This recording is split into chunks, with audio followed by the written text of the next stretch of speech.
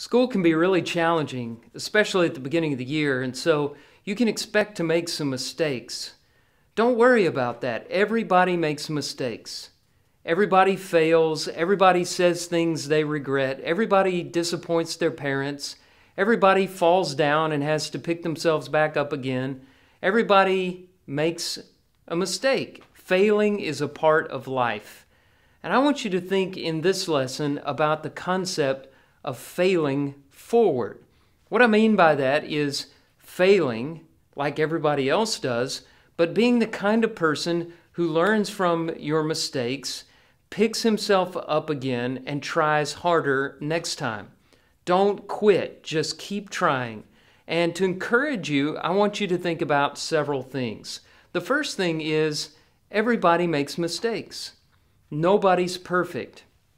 You know, King Solomon was the wisest man who ever lived. And in 1 Kings chapter 8, verse 46, he said, "There is no one who does not sin."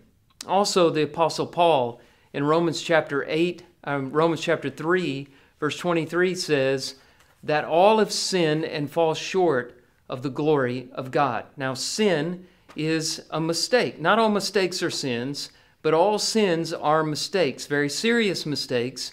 But you'll notice in those two passages that everybody sins at some point in their life and continues to. And they have to repent and confess and change, but they're not alone in that. You know, James said this in James chapter 3, verse 2, "We all stumble in many ways." And then he goes on to say, "If there is anyone who does not stumble in what he says, he is a perfect man, able to bridle his whole body." You know, one of the most common mistakes is saying something you regret. Well, we all do that. It's not important that you make a mistake. The important thing is, will you change? Will you learn from it? Will you do better next time? The second thing I want you to think about is that mistakes are a sign that you're trying to grow. Now, if you look back over the last few weeks or months or years even, and you can't think of a couple of mistakes that you've made, it's not because you're perfect or because you're just a really super successful person. It's probably because you're not trying to grow. You're not trying anything new.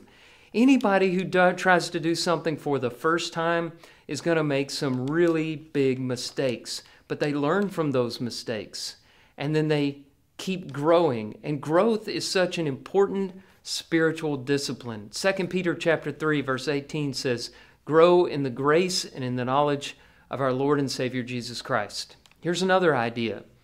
People who make mistakes learn how to sympathize with others. Your failures and your mistakes are not just yours. Other people make the same mistakes. And after you pick yourself up and learn from them and do better, you can look out for others who are struggling with the same things, and now you know what it feels like and you can help them more. The word sympathy means to feel with somebody else, to know what it's like to be in their shoes. Maybe you were the new kid at school last year. You didn't know your way around the school, you didn't know anybody, you had to make new friends, and it was really hard, and you probably stumbled and staggered through that process like all new kids do. This year, you're not the new kid at school anymore, but I bet there are some students in your class or at the school who are new. Can you look out for them? You know, leaders are not perfect. Leaders just make the mistakes first, and then they learn from them, and they can reach out and help others who are in the same situation. The last thing I want you to think about is that God forgives. God always is there willing to forgive if you're ready to repent and change and do better. Now, that's not because you're perfect. If you were perfect, God wouldn't need to forgive. He forgives because He's merciful and because Jesus died for us on the cross. You know, it's important, though, to follow His example. God is a forgiving person, and He expects us to be forgiving as well. After He gave us the model prayer in which He told us to ask for forgiveness, Jesus said, "If you forgive others their trespasses, your Father who is in heaven will also forgive your trespasses. But if you do not forgive others, neither will your Father forgive your trespasses." Our forgiveness depends on whether we forgive others. So let's follow in God's example. He's willing to forgive others' mistakes.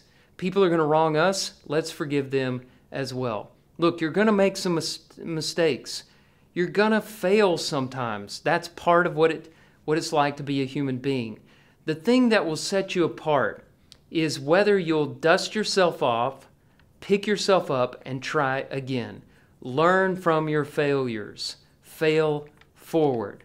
I hope you have a great day.